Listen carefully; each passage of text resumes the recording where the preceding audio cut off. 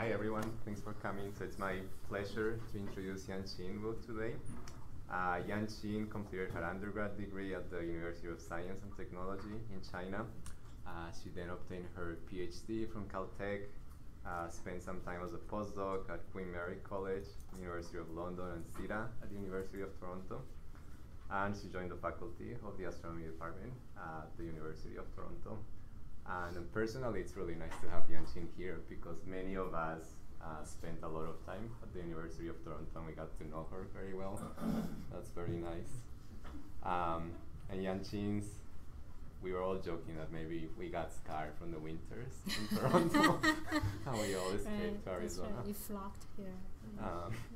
Yanqin's research interests are really wide. They cover a wide range of topics, maybe all related to planets, including the interiors of Jovian planets, planets in binary systems, circumstellar debris, Borg gas and dust, the Pluto-Charon system, and the primordial Kuiper belt. But today we're going to learn about the uniform population of super-Earths. So please join me in welcoming Yanqin. Well, thanks for coming. I was telling all my Torontonian friends here that somehow Arizona get all the best people that come out of Toronto. And there are quite a few of them, really surprising. Anyway, and I also have the honor to have the youngest audience in this I ever had. So I don't know if I can entertain that. But thank Caitlin for bringing such an audience. Okay, so I'm going to talk about is Kepler planet. This is something I've been working on for the past 5-6 years, probably even longer than I want to admit. But this is a good time to give a talk because past couple years we've made some interesting observations about these planets, which hopefully lead to a deeper insight about how planets form. I was told that today is some people told me that today is a bad day for talk because the observers went to the tech meeting for NORAO. So presumably a lot of theorists here, which means I can pretend to be the observer. So this talk is really observational.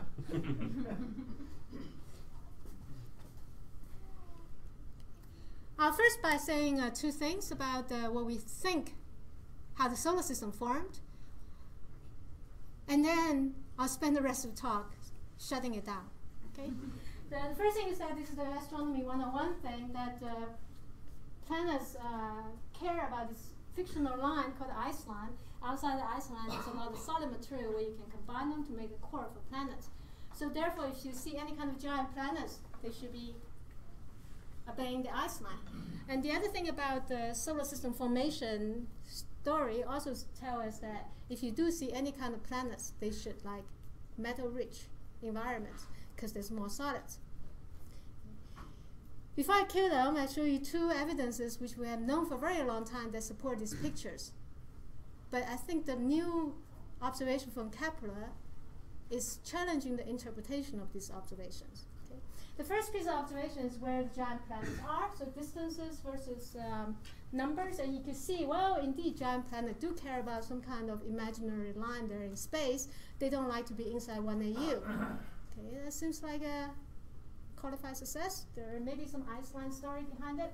The other piece of evidence, which we also know for a very long time, that giant planets exist preferentially in metal-rich systems. It's a very steep dependence in the sense that if you ask average stars, what's the chance they have a giant planet, the probability goes up like metallicity to the square power. Okay. Both of these make sense, but this new population, which I call the Kepler planet, came about quite many years now. This is the green dots here plotted in orbital period, horizontal axis, and vertical axis is called planet mass, but that's an illusion because we actually don't know mass of many of these planets. So it's really some kind of proxy for mass. But you can see this green dots lie between, typically we're talking between 1 to 4 Earth radii. This is about 1 Earth radii, that's about 4 Earth radii, and there's some concentration of planets in the sense that up here there are very few planets, but there's a large concentration of planets. They prefer their sizes. This also have an orbital period which is closer than planets in our own solar system. So the closest one is less than a day, and then they sort of reside for about a couple decades, as far as we can tell. They reside close to the star. This is where the Earth is, and beyond that, they may still exist, but we run out of observational patience to find them. Okay? So this is what I call Kepler planets, and I'll exclusively discuss what we learned about them the past couple years. Obviously, we don't have such a planet in our own solar system. You could say, well, Earth is, isn't Earth at the edge? This is Earth. Earth is sort of at the edge of this distribution, isn't it? Why don't you call Earth a Kepler system? It turns out Earth is distinctively different. All the Kepler planets distinctively different from terrestrial objects. So we don't have those systems. The other thing, so today I'll focus on two things. One is called demographics of this planet. The other is called uniformity. Demographics just means I just want to give some sort of key statistics we learned about this planet and how they relate to other fields of planet formation and so on. Uniformity is, typically when I give this talk, uniformity is where I spend almost all the time. Today I'm going to change my tactic a little bit. I spend most of the time in demographics and less time on uniformity, even though the result I consider it very, very interesting, but because the demographic stuff connects up more to people, what people work here. But for the uniformity, if you have to leave early, the bottom line of the uniformity is this. Okay? This is the Kepler planet. They span a large range in sizes. And then according to this picture, they also span a large range in mass. But that's an illusion, as I said. By uniformity, what I would like to claim is that all these planets here, they all have a single mass. I'll spend probably the last quarter of my time arguing that particular fact, and also what does that mean? What does that teach us about planet formation? First part, demographic. The most important thing you want to know is that what's the probability of given star to have Kepler planets? The number in the end is 30%, but the development towards that 30% takes 2 slides to explain. The first slide is easy. Okay, once the Kepler satellite gone up and find all these planets transiting, all you need to do, like Andrew Yoden showed very early on, is that all you need to do is ask how many planets we see, and then divide it by the number of stars we know, we observe, and then you can figure out how many planets per system. It's very easy. You get a very nice number. Typically in the Milky Way, that direction, about 1 planet per system. But that number, very interesting as it is slightly different from the question I'm going to ask. The question I would like to ask is that for a given star, what's the chance it has a planet? Another way to say is that what's the number of planetary systems in the it could have?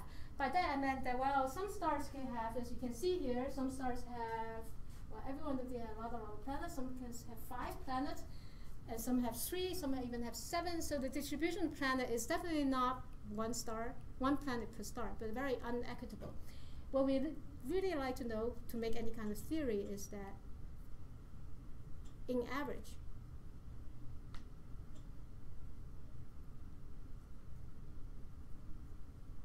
how many stars have planets? Okay, so we go about this problem. There have been a lot of research, including people here, in this particular problem. I will only just describe our approach and also our results, so it's biased. So this is how we approach the problem.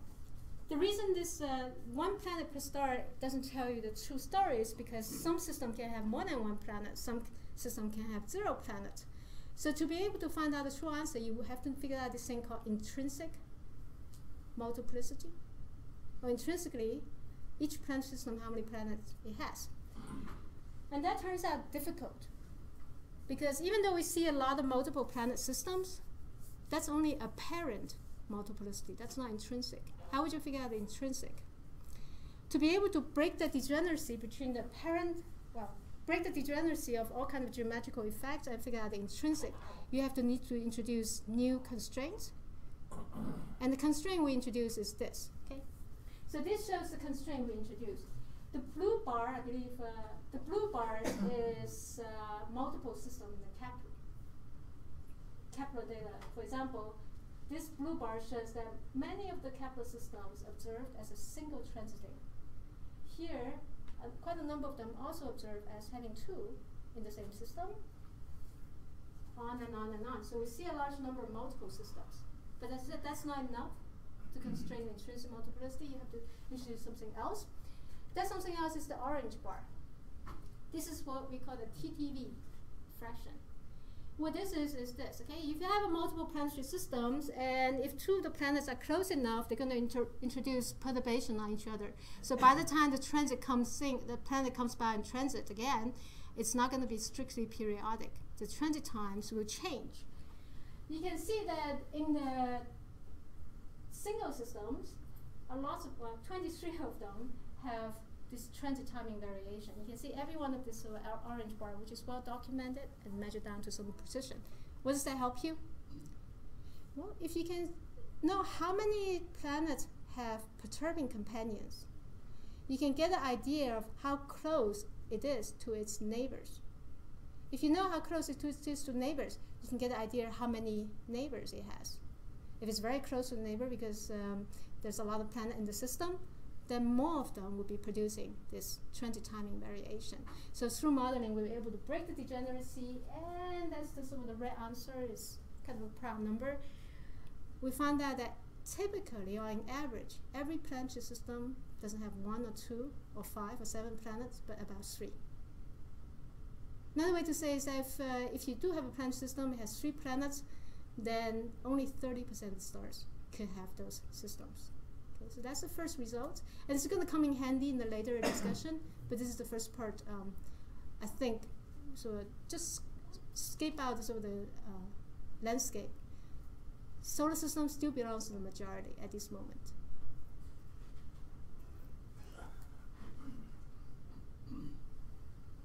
All right, so the next thing is metallicity. If 30% of the stars have planetary systems, maybe those 30% are the more metal-rich ones. That's the first naive expectation, and that has been shown to be incorrect. As you can see, there's a large number of studies which have been done to figure out the metallicity content of the Kepler host stars, and the bottom line answer is that there's no metallicity dependence. Even though it's only 30% of stars happily hosting Kepler planets, that 30% can be just as well as metal poor as metal rich. There's no preference for metallicity. That is very obvious result now, because now it's confirmed by multiple studies. But if you think about it, it just makes no sense whatsoever. Okay? Why doesn't it make sense? I showed you earlier, the giant planet have a strong metallicity dependence, right? Those are z square, and the idea is that because you require more metal in the disk to form those cores, and those cores have maybe 10 to 20 Earth masses. Saturn has a core about 20 Earth masses. So, what about Kepler systems? They actually turns out to have the same masses. If you have 3 planets per system, and each one of them about 10 Earth masses, the mass budget for Kepler systems, it's not lighter. In fact, it's worse than mass budget for the giant planets. Why? Well, because these systems are enclosed in a very small area, less than 1 AU. In the protoplanetary disk, less than 1 AU neighborhood, have very little mass. So if you were able, you're asking so much metals to be stored in those Kepler planets, you naively require even steeper metallicity dependence, which is we don't observe. I just want to make this point even further. There really is no metallicity dependence. Okay. The title says, oh, there's some metallicity dependence. So this is work done by Wei Zhu, one of my collaborators recently.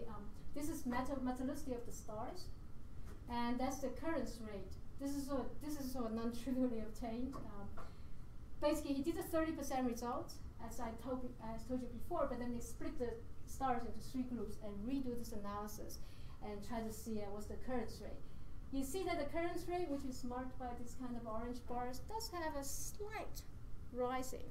The slight rising can be quantified by about metallicity to the half power. If you're happy, half power. What could cause such a weak dependence? Is it formation that's giving you such an intrinsic metallicity dependence? If it is formation, why is it such a weak power?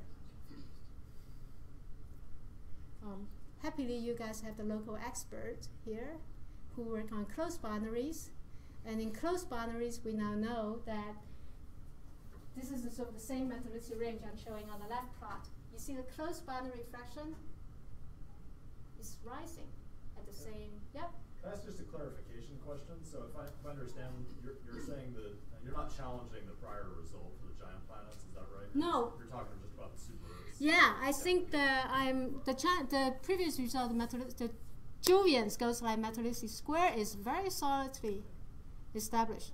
But the interpretation saying that's because you need more metals to have more material to form the core, I think that's wrong. And it really needs rethinking. It's probably more related to some other physics. Okay, so one is rising, one is dropping in the same metallicity range. And in fact, if you plot the same thing, two things together, one is rising, one is dropping, you add up, the sum is the same. It's constant.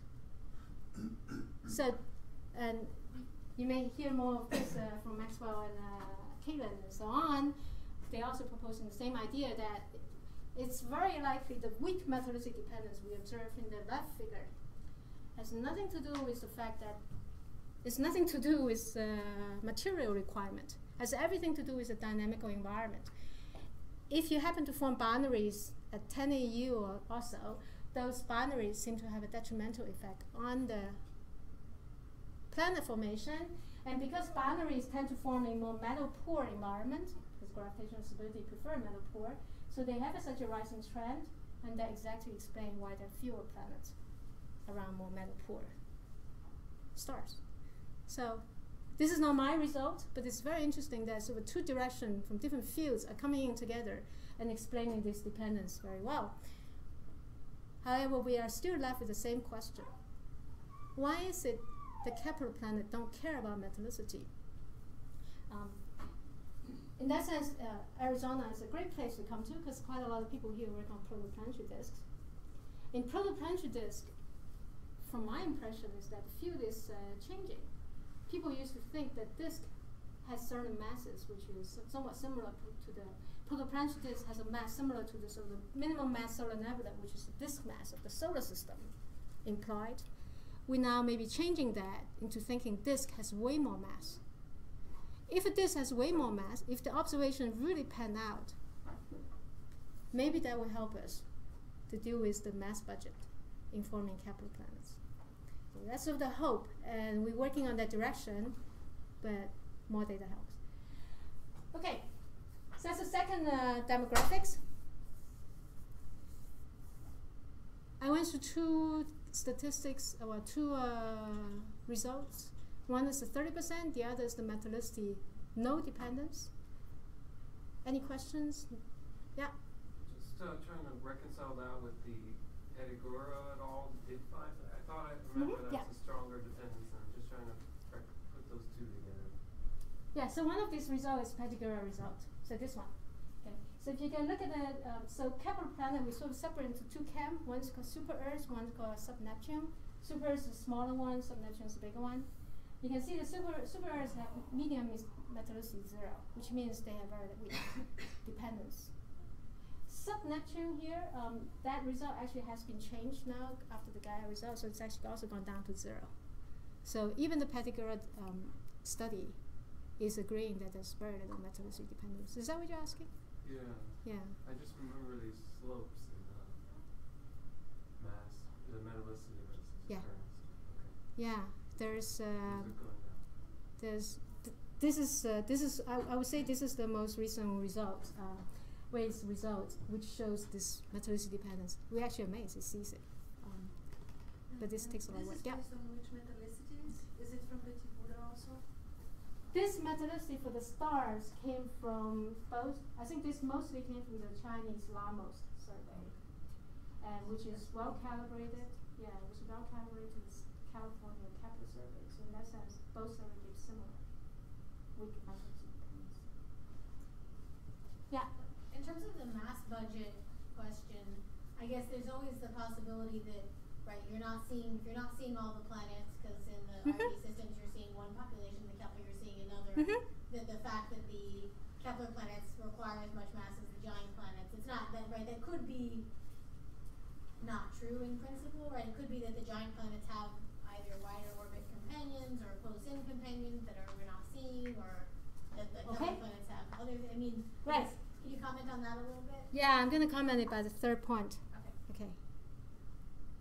Which is, we know giant planets have a strong materialistic dependence. We know Kepler planet has no materialistic dependence. How do these two populations, I mean, what's the correlation between the two?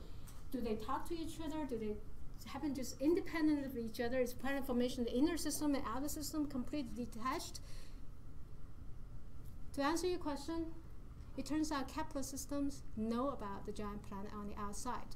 And actually that gives us a way to understand how the giant planet materialistic dependence come from. Okay, so this is two studies which was published last year, and investigating exactly this question. If there is a Kepler system around a star, let's say that's one of the 30% lucky ones, and have a Kepler system, what about the outer range of those systems? Do they have giant planets? Let me show this result first, because this is, we sort of dig into the archive, but this is actually dedicated to our researchers. So this is the California team led by Martha Bryan and Heather Knussen. They look at Kepler systems. So start with Kepler system, stars which don't have any known Kepler systems, and ask how many of them will have giant planets on the outskirts. You see the ones with Kepler systems?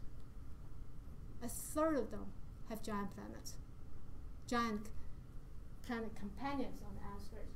In comparison, average stars in the Milky Way, if you don't have any prior information about the Kepler system, they have about 5 to 10% chance of having a giant planet. And those are, of course, we know those are the really matter-rich ones. So giant planets only exist, giant planet really do care about Kepler system. We do the same study, we get the same results. We look at RV systems and look at ones with known Kepler systems and ask how many of them also show RV signals of giant planets. About a third of them. So once you have a Kepler planet, your chance of having a giant planet is much improved. What does that mean? I'll try to use a cartoon to put these two results into an easy mental picture, okay? 30% of stars, so 3 out of 10 stars, have those inner super-Earths, sub-Neptunes, and so on. And if they already have those, what's the chance they're going to have giant planet? I said it's 1/3. Both studies shows the same thing. So that's easy, 1/3. But that's actually not the most surprising thing. The most surprising thing is to think the other way. We know that out of these 10 stars, only 1 star should have a giant planet, because the giant planet occurrence rate is 10%. We already take up that 1 star. Another way to say is, another way to say, I don't know what happened to the thing I want to say. Well, another way to say is, there's no other giant planet anymore. Anytime the system wants to make a giant planet, it first has to make those Kepler systems. I'm not sure it's conditional, which one's conditional on what, but giant planet only exists exclusively in systems with Kepler inner systems. In fact, the materialistic data suggests that we already know the materialistic data, and they're very strong. It suggests that that one out of 10, that one's the metal-rich one among the 3 stars. So these 3 stars can have any materiality. You can form planet, no problem. And then you pick the metal-rich ones to form giant planets. Yanqin, so if you take the set of Kepler planets that are in high metal-rich systems, then what's the fraction of those that have giant planets? Like, I mean, is it? Yeah. So exactly, right? Exactly. So this turns out this ones which we found. So that's another way to say. So these ones which we see Jovian companion, they're all metal-rich ones. Yeah. You can check by the metallicity and it works out. Yeah. So this is the puzzling part. giant planets only happen in the system with inner Kepler. So we confirmed this result, which is so surprising, anti-intuitive.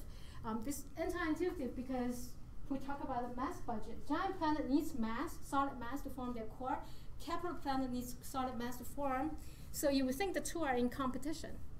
So you would think the two are actually mutually exclusive. In fact, before we study our study, I suggest to Wei that look for the anti-correlation. He found correlation. So we're definitely unbiased in that regard. Okay, so this is another supporting study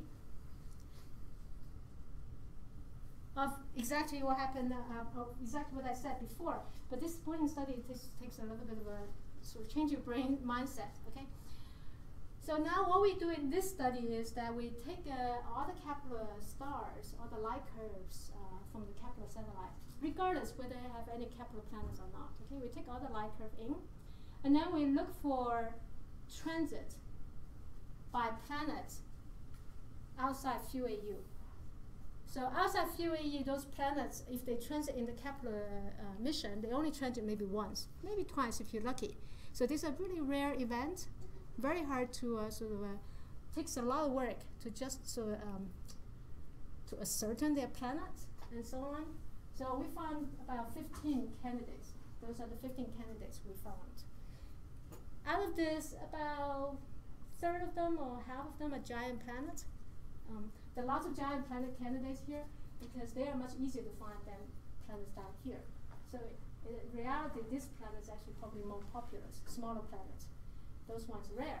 But among those giant planets, out of 5, 3 of them have known inner Kepler systems. Okay, what does that mean?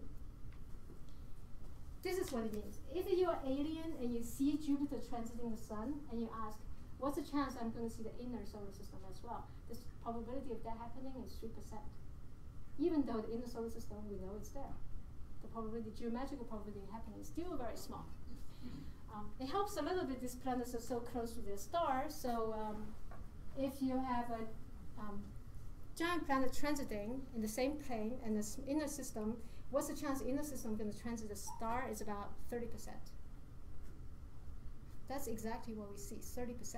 Another way to say is that every one of those giant planets should have inner Kepler system. Questions? Yeah. So this means if you were just to do a transit survey of RV gas giants, yeah, the planet hosting probability would be, or the planet detection rate would be higher, purely given by the geometric probability. Exactly. And so tests will be able to tell. So tests will be following up all the known giant planet hosts. And because of this probability, because they already have the inner system, all you have is the geometric probability. So 10%, 30% of them should transit. So we can be proven wrong in about a year. Or we can get famous.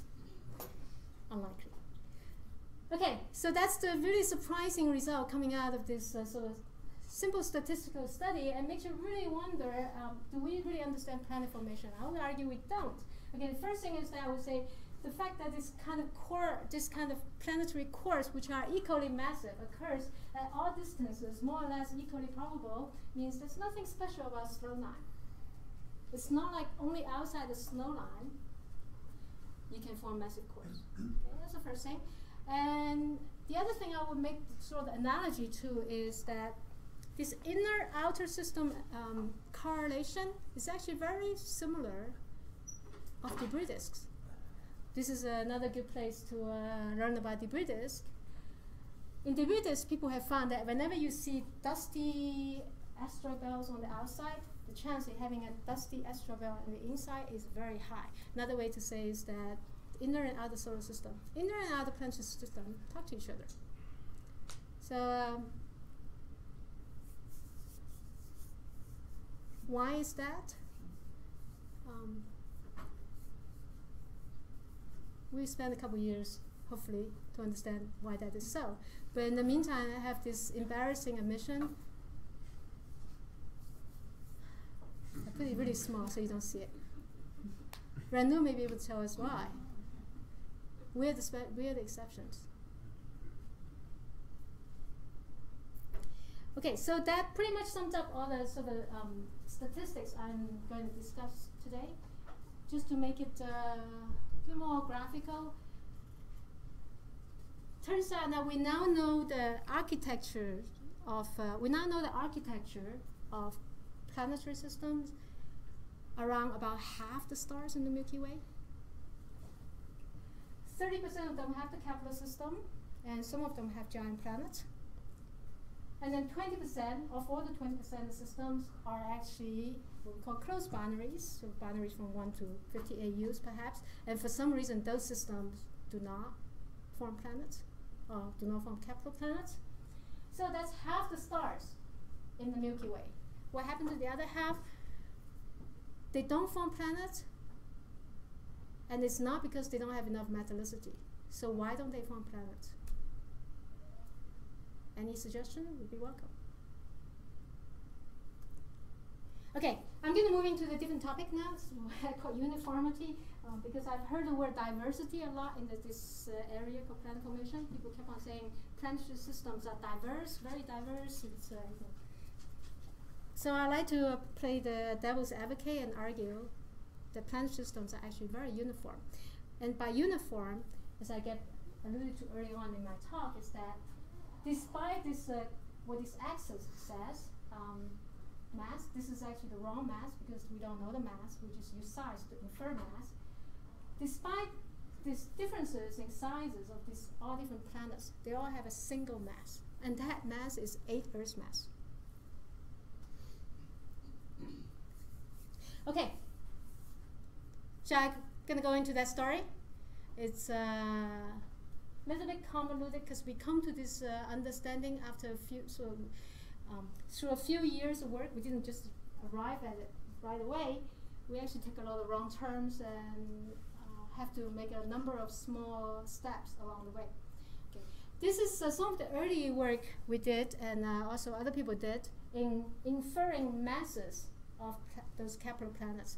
In this case, the mass of the planet is measured either by radial velocity, so that's a really painstaking work. You know, those planets' mass is so small. This is density, by the way, not mass. Those planet masses are so small, doing radial velocity is torture, but you can see they work through the torture and get them all sort of RV measurements. The black points is what I call the transit timing variation measurement. We can also measure planet masses by the fact that neighboring planets perturb each other and use Newton's law to figure out the masses. As you can see that the measurements show you a trend. What's the trend? Well, this is the orbital period separation. This is where all the Kepler planets are, and the the vertical axis is the density of planets. In such a way that if the planets are very close to the star, they have densities pretty much like, with compression. They basically have a density which indicated they are fully rocky. No volatiles whatsoever. Okay? But then as they go to further and further distances away from the star, they can have lower and lower densities. In this case, water density, uncompressed water density is 1. So they actually can be lower density than 1. When I first got this result, that was actually our first result. I was in Beijing in summer at 35-degree temperature, humidity 89%, and I couldn't figure out the solution, and I was really anxious, very annoyed. How come such a correlation? It must have a simple explanation. And then I step into air conditioning room, and the solution comes to me. That's why the Prime Minister of Singapore used to say the air conditioner is the single most useful invention in human history. Okay, so this is the solution. Okay, I didn't show this very well here, okay? This is the solution. Imagine you have planets, okay? Initially, when planets were formed, imagine they all form a different separation from here to here, all kinds of separations, and they form with a range of densities. By this range of density, what we actually do is that we have a core, rocky core of a planet, and then add a range of hydrogen-helium mass on top of it. If that's the case, faraway planets will just stay with those hydrogen-helium mass, and therefore can have a range of density. It can go from very low to very high, just depending on how much hydrogen it has. But closer planets, because they're close enough to the star, they experience the X-ray bombarding by the star, they're being peeled off at the surface. The hydrogen helium can be peeled off in the first 100 million years. As a result, you're left with a bare, naked, rocky core in the middle, and therefore the density goes up. That's a simple explanation. This is what we call photoevaporation. Because of that story, it makes me realize that there's, even though we call them different names, sometimes we call something called super-Earth, something called sub-Neptunes, but really they're the same thing. Sub-Neptunes is just the one still retain its hydrogen, and super-Earth is the one that lost it. So there's really no distinction. Another way to say is that this planet may be size of a core, so a couple Earths radii. This planet, because it's got a hydrogen, is quite a bit bigger, twice bigger, but eventually they're really the same object, same mass. Yep. So in the Lithwick results, the fact that at long periods the TTV planets are more, significantly lower density at longer periods. I mean, this sort of, does this indicate? I mean, how is this not observational bias? There's an observational bias here because it's a long period. It's transit fewer times. As a result, the transit timing precision is less good. We can only do the transit timing very precisely if the planet is very big. In other words, you only catch the really big planets, and therefore they're very fluffy and lower density. So this part, I think when I was doing it, I stopped here. This part is a bias. You're but these parts are not. Trend, even yes. even accounting for that yes. bias. So that's accounted for in the analysis, saying, what if I don't have good enough signal noise for the small ones? Am I missing the small ones? Yeah. And the RV, which don't have the same selection effect, shows the same trend. Okay. If you don't buy the photoevaporation, let me show you another piece of evidence. Okay. So this is the same kind of theoretical plot I showed earlier, but instead of density, now I show radius of the planet. As you can see, the lower populations, what we call the super-Earths, the upper populations, what we call the sub-Neptunes for some reason. And in this theory, when we first put it out, we didn't even notice there's a feature in there, which I now highlighted with a gray bar. There's a feature. The feature is because in that neighborhood, the planet has so little hydrogen. Its mass is almost naked, but not quite naked. It has a little bit of hydrogen, and that hydrogen actually has a disproportionately large radius. As a result, that hydrogen is the easiest to be stripped off. So any planet in that gray bar will just quickly go through it and become a super-Earth. So they don't like to stay in that gray bar. As I said, I didn't even notice that feature in the data because back then when we put out the paper, that's how the data looks like. There's no feature. Not only there's no feature, if you look at the error bars of the data back then, 2016, there's no hope to seeing that feature. Fortunately, observers are always inventive and always willing to do all the hard work. So this is done by the California Kepler survey, where they turned that figure into this figure. What did they do? They actually took a spectra of each host stars using CAC, high resolution spectra, and determined the radius, log G really, of each star. And they determined the radius. That means if you have the stellar radius, you can figure out the planet radius much more precisely. The error bar shrink to that. I hope that's the evidence to convince people that photoevaporation seems to explain. So we end up doing, with the better data, we also can do better modeling, and we were able to sort of nail down, so to reproduce those kind of observed size distribution of planets, what kind of a primordial planet we produce. By the way, so this is just so that we know the terminology. This is a super-Earth again, because this is sort of between 1 and 2 Earth radii. This is a sub-Neptune, and then there's a valley in between. You can also see the same features, but in the size distribution. So this is the, now instead of plotting in 2-dimensional, I just plot 1-dimensional. So that's the super-Earth peak, and that's the sub-Neptune peak. And then in between, there's a bit of a valley. You say that doesn't look much like a valley. Well, it's true, it doesn't look much like a valley because that's the old data from Kepler using photometry to determine size of the star, and that's in 2016. 2017, thanks to the Kepler team, California Kepler team's work, the valley looks a little bit more like a valley. 2018, Gaia result came out. What's nice about Gaia is that you get it for free. You get the data for free. You don't have to put in any telescope time. You get the radius of the star for free because Gaia has now done the sort of black body fit of the star's surface radiation and Gaia the distances, everything. So Gaia knows the radius of the star without doing any spectroscopy. The valley now is much more distinct. Okay. What I would like to do in the next couple minutes is use the Gaia data to show something new that we learned.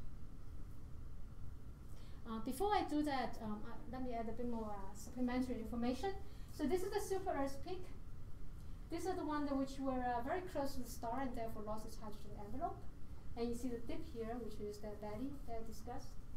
And then this is the sub-Neptune peak. And about twice the radii, they still retain the hydrogen. This tend to be further away from the star, lower density. From the super Earth, you have the advantage that if you know the size of the planet, which you can, as you can see here, you can right away infer its mass. Why? Well, as I said, they're rocky. We have some idea how composition looks like. So a rocky planet, if it's 1 Earth's radius, then it's 1 Earth's mass.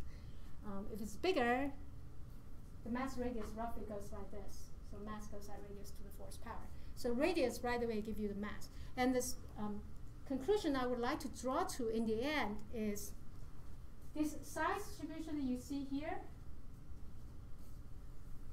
actually can be even simplified further and leads to the conclusion that every one of these planets have the same mass.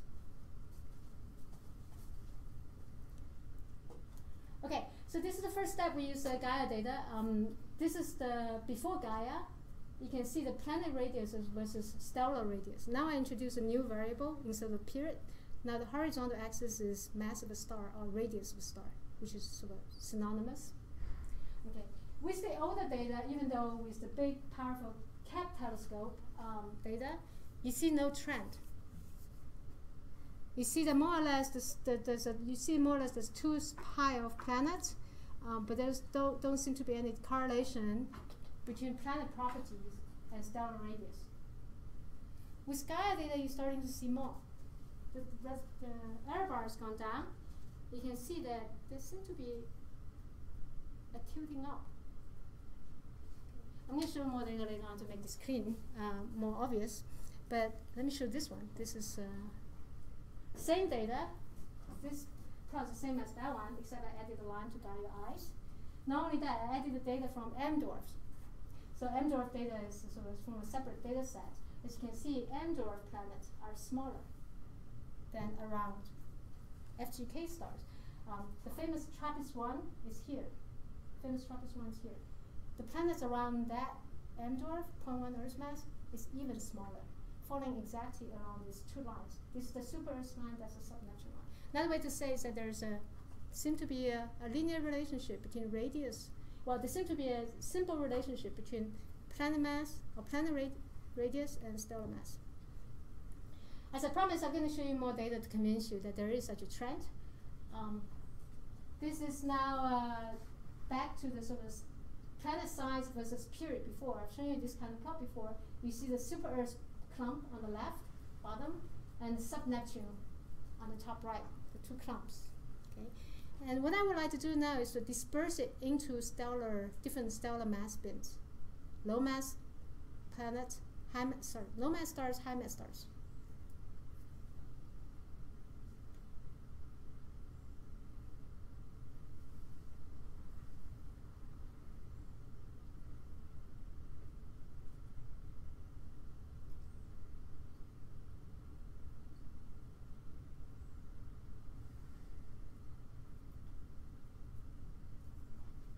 Buying it, not buying it. So it looks more like it's stretching out at high masses rather than the peak is shifting, but yeah, it's well, peak is shifting. This is the peak here. I can just draw by line. That's the highest density. And not only this peak is shifting the same way. So they're just parallelly shifting, which makes sense if the 2 are just the same planets. Is that what you were asking? Well, I guess why do you get a spread as opposed to just a shift in the whole distribution? Square. So I mean, if you look at the left, it it's like the bottom of the orange contour to the top of the like one of the orange contours is more squished than the. Oh, the shape. Yeah, the shape. It's just like stretched. Yeah, the shape. Yeah. Yeah, the shape, detail shape is it's not terribly similar, but as you can see, the number of points is not that great. But the centroid is shifting. That's the thing I would like to. And I just want to remind you, mental image, because I'm very. Oh, sorry. The mental image is probably best represented by this plot. This one is sort of collapse the periods. Don't worry about where the planets are in period, but only look at what the sizes are. I think because of that, you get rid of those noise, and you can easily see the shift better. Okay. Where am I getting at?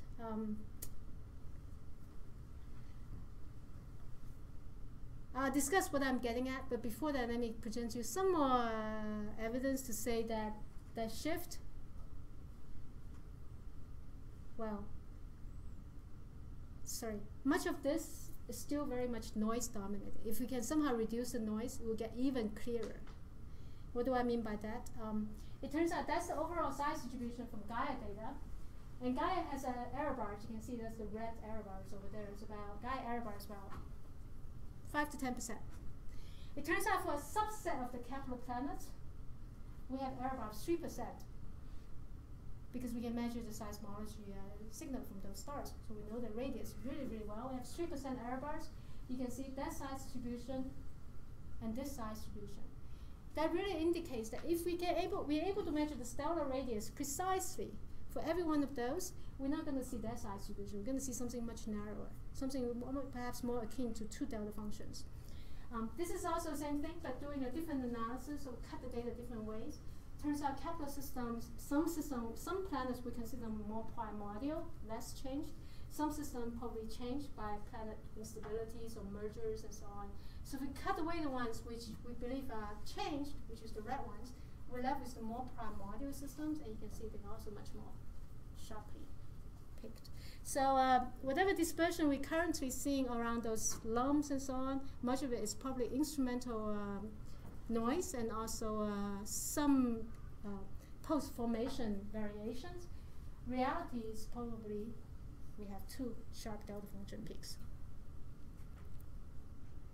Okay, so this is where I'm going into speculative mood, where I'm trying to say, why is this?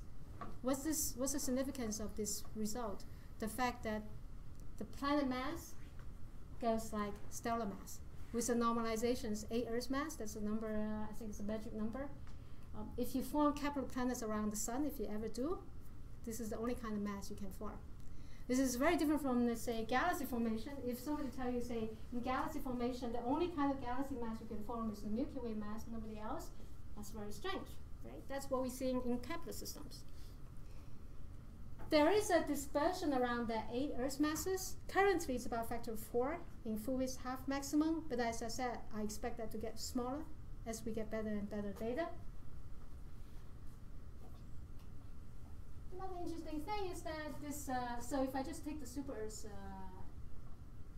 the sub-Neptune is just twice of those, so they just have the same information. So if I just take this, the data really says that these planets are very distinct population in the sense that the numbers of planets going to small size and going to large size really falls off. That's what I mean by the delta function. They really prefer single mass. There's not a continuous distribution of planets here. This is where Earth is. And that's why I said earlier on, Earth seems to be very distinct population from the Kepler planets. They're not really part of the same zoo. Okay. Why is it that more massive stars breed more massive planets? What explains such a simple linear relationship? Let alone what explains the dispersion, but what explains such a simple linear relationship? Right away you say, well, if you know about protoplanetists, you argue that, well, more massive stars tend to have more massive disks. Maybe more massive disks is what give rise to more massive planets. It turns out that doesn't really quite work, because more massive disk probably contains more solid, but as a result, But more massive disk going around more massive stars is a very, very crude observation with a huge spread, 2 order magnitude spread. Any single stars for given stellar mass can have this mass varied by 2 order magnitude. So that's not going to give us the nice tight relation observed in Kepler system. You can also say, well, maybe more massive stars have more metallicity, have higher metallicity because they form more recently, and that also turns out not to be the explanation. So this single tight relationship between planet mass and star mass is not explained. What is it explained by? This is not the answer. I can only say what it's not explained by. For example, in the case of how Earth is formed, we have a theory called terrestrial Earth formation theory. What we have is that you have about 2 Earth masses of solid in this Earth neighborhood, and you let them gravitationally interact with each other, collect and grow, and make bigger and bigger planets, and we end up with the terrestrial system that we see. In those kind of scenarios, there's no way we can form the Kepler planets. First, there's no way in that scenario that the planets you're going to form cares about the stellar mass. And second, in that scenario, whatever planet you form, they're going to just depend on how much mass you have available, not depending on that single quantity. So none of this can explain this relationship. I'm running out of time, or I'm running out of patience. This is really my, how do you call it, wild geese chase or whatever. I'm desperate. I don't know how to explain those. So I got a linear, we got a linear relationship within the week after the Gaia data was public, but it took me a couple months to come up with this slide. So it's probably highly vulnerable to attacks. Okay. So in this slide, what I would like to do is trying to make some sense of that 8 Earth mass. So obviously there's a characteristic scale, characteristic mass scale that defines this Kepler planet. But what's that mass scale? Let me more take it in terms of mass ratio. So planet mass divided by stellar mass. Why does it have to be that number? What's the mass ratio come about from? There's only one mass scale I could think of, although actually I heard another alternative solution today. There's one mass scale I could think of. That special mass scale is called the thermal mass. Okay, what's the thermal mass? You imagine you have a protoplanetary disk which is supported by gas pressure vertically and therefore has some pressure scale height, vertical pressure scale height. So that's a spatial scale. And if you say, well, if that pressure scale height is the size of the planet's Hue radius, that gives you a characteristic mass scale. So I compared 2 models. This is the radius of away from the star, and that's the temperature of the disk. So we don't really know how hot the disk is. So there are a couple models. I showed 2 models. This is how hot the disk is. Given the temperature, you figure out the scale height. And given the scale height, you figure out what kind of planet mass or this thermal mass correspond to. This is what this thermal mass is. Okay. So for example, for this particular model, which we call the classic irradiant model, at 0.1 AU, the characteristic mass scale or mass ratio is about 10 to the minus 5. The observed one is up here. It's a couple times higher. And there's also another model which is we call active accreting gas model, and that lies above the observed characteristic mass. So this is the only thing I could think of. Another way to say is that, to me, the most likely interpretation of the result was that every Kepler planet is made with a thermal mass. It's not like any mass can go. Like the terrestrial system, you can have Mars, Mercury, Earth, very dramatically different in mass. But in Kepler system, there's only one mass. Okay, why do planets have to be thermal mass? This point I totally give up. I have no idea. In fact, in July, we're hoping to have a workshop to discuss why is it that when we make planet in the protoplanetary disk, the Kepler planet, not the terrestrial ones, which are made presumably in the gas-free phase, why is it in those environments, when you make any kind of planet, it better have one single mass, the solar mass. So I'm not going to show you all my doubts and my trepidations about this topic. It's a very rich topic. There's been a lot of work done on what kind of planet mass you expect. And I think the data is now telling us where we should go. Okay, this is my last slide, and that's it. I put 3 Y's there because we don't know what our results mean. But the hope is that now we know which direction to go. And thank you for your attention.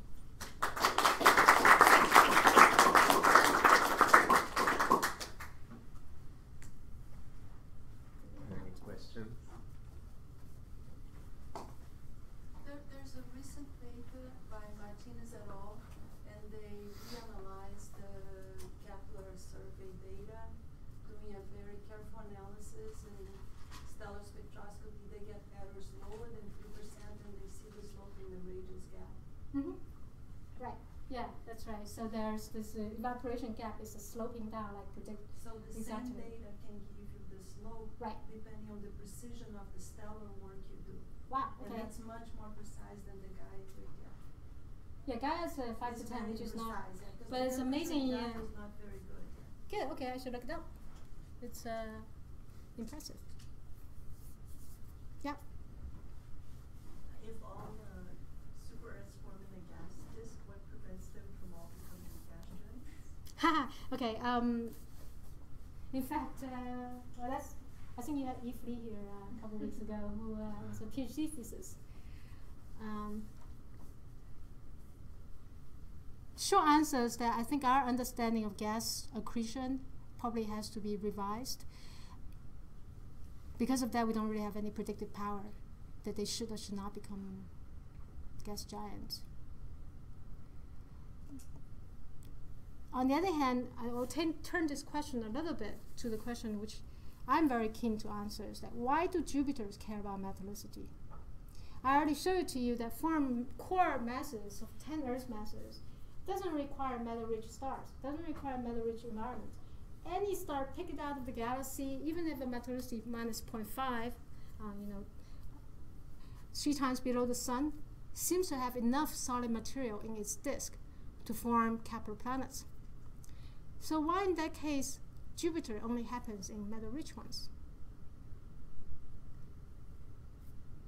Andrew may be able to tell us in a couple years, when we actually finally understand the gas accretion process.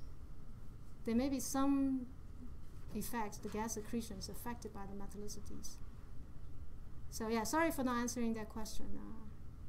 Yeah, we are at the early stage. Yeah, so that helps. Yeah.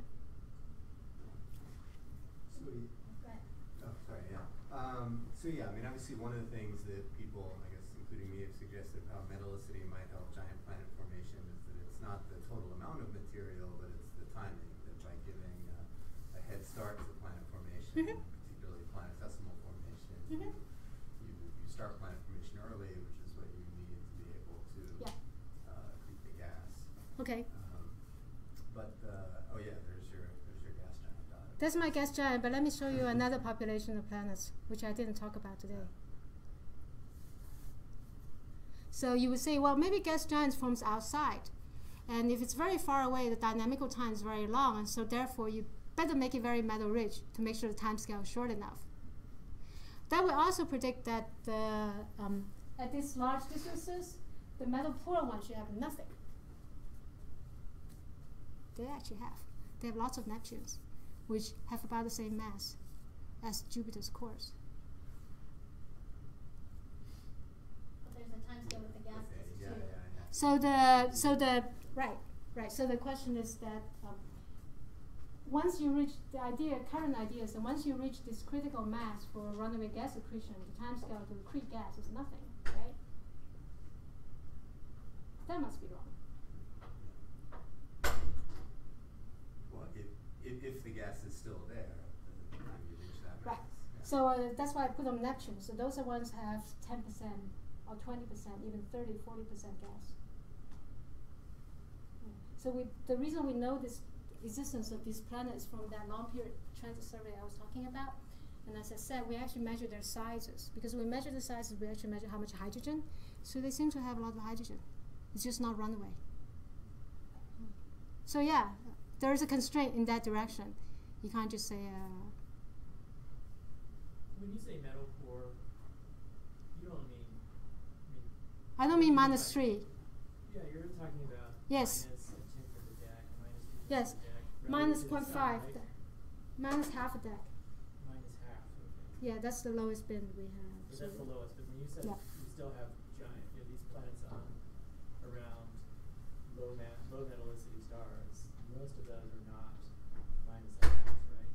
You mean this ones? Yeah. This one? Yeah, when you were answering Andrew's question. So yeah, so the giant planet exists on the, so the one, presumably you think of the first star as the one that's like plus half, the middle one's 0 and the lower one's minus half. That's sort of the rough feeling we get from our data. Is that not very metal poor for you? I just didn't remember the spread. Yeah, it's not very big. I thought it was closer to minus 0.2, which isn't actually that metal poor. Yeah, and that's, it's not, right. So we limit it by in the Kepler direction, the spread in metallicity was not, well, it's very narrow. The number of host stars was not big enough. But among that spread, which is about a factor of 5 in metallicity spread, we see no difference. While the same metallicity spread, factor 5, exhibits as a huge difference in giant planet occurrence rate. Yeah, sure. So, I mean, you need to put more stars on your plot to include the hot Jupiters. Oh, hot Jupiter is only 1%. Right, exactly. So you need 10 times as many stars. So that's right. Are you just sweeping them under the rug because they don't happen, or can you say? Do you think there's any? Do you think even at 1% they give us any leverage, or should we just stop talking about them? I stopped working on them. Yeah. I don't know actually. Yeah, there's kind of statistical minority. Yeah, and they tend to be very metal rich, as you know. So yes, they give us some clue, but probably the same clue as those cold Jupiters. Am I allowed to answer more questions, or I can just go on? This should be a short one. So where does the microlensing? Yes, very good question. Yeah, microlensing. What does microlensing say? I was actually very excited about it. Microlensing turns out to discover it's about together maybe about 20 planet candidates, and microlensing has the advantage that you measure mass ratio. So I plotted the mass ratio here.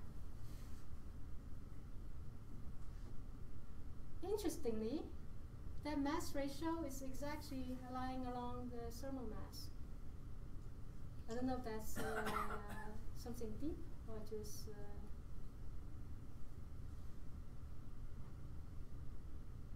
But your question may be something else. Well, you think that it's actually pointing to a characteristic mass rather than continuum? Yes. I think it's, so microlensing, the result is saying that there are very few Jupiters, and then there are more and more Saturns and more Neptunes, and then the mass function suddenly has a drop. Well, it doesn't go on, it has a drop. So there's a characteristic mass where it drops off, and that's what this is. Okay. So the hypothesis I would like to test is that perhaps if you form any kind of planet in gas disk, which includes the Kepler planet and microlensing planets and the core of Jupiter and Saturn, wherever you form it, they have to be thermal mass. Otherwise, they will not going to survive. The moment data suggests supporting it, but perhaps with more data, we could really test the hypothesis. Why thermal mass matters for the survival? We solve it in July. Let's thank Okay. Yanqin again. All right, thanks for listening.